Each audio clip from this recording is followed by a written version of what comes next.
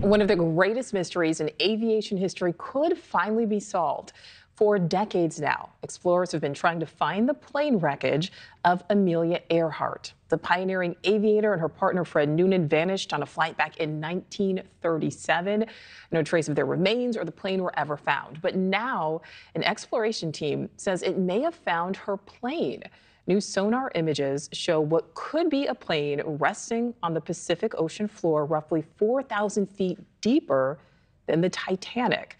The pilot of that deep-sea expedition joins me now. Tony Romeo is the CEO of Deep Sea Vision, also a former Air Force intelligence officer.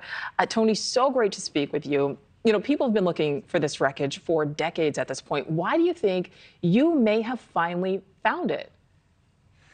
Well, we're super excited. Thanks for having us on. There are three traits on the image that we captured that really make us think that we found the aircraft. And we've got a little model plane here. There's you see that as the next to the sonar image, you see the signature twin vertical stabilizers, and that was very distinctive of Amelia Earhart's aircraft.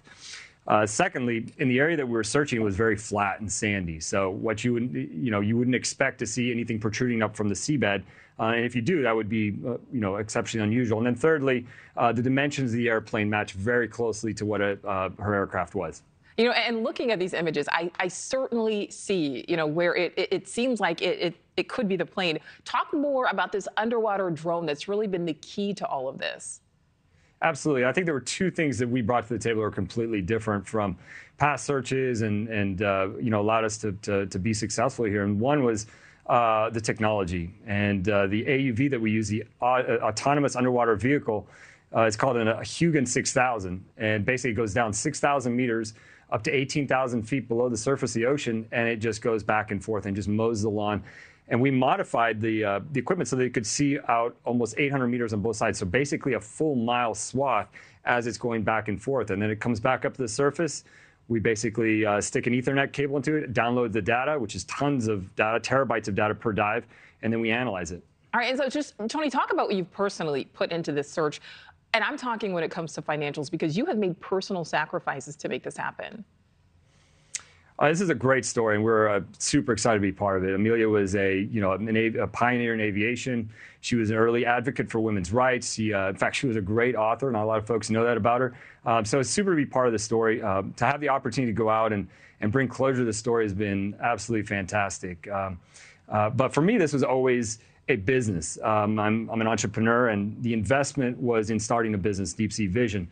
So there were two components to this. One was buying the equipment, the sonar I just talked about, and then the other part was it was about $2 million for the actual expedition itself. Wow. So what's the next step at this point? Next step is to go down and confirm what we found. And then we'll go down with different equipment, probably an ROV, take pictures, and then after that, curate the site, look for any debris that may be around it, engineer a solution, take a look at how the airplane is sitting in the mud, see if it's fragile, if it could even be lifted. And timeline on this, how soon do you think you'll be able to do that? I'm not sure. Stay tuned. We're hoping for announcements sometime this year. And by the way, I got to say, this was a team effort. There was a group of 6 guys that were behind this. It wasn't just me. Also had a very supportive wife at home to let me go on an expedition for 3 months on the ocean and chase our dreams. And my brother was also a big part of this. So we're super excited. Stay tuned. Yeah. Follow us on Instagram. We'll be posting some announcements soon. And, and Tony, we know, the plane has to be somewhere, right? It literally didn't just fall off the face of the earth. So what would it mean to you if it does turn out that you and your team are right, and this is, in fact, the wreckage of her plane? Oh, it would be surreal. It would be fantastic to be part of the final chapter of Amelia's story, and then really bring the plane to back home, bring Amelia home, and that's where ultimately we want to do is bring it back to the Smithsonian for everybody to be able to enjoy. Cannot wait to follow up with you, Tony, to see what this ultimately produces. Tony Romeo, thank you so much for your time.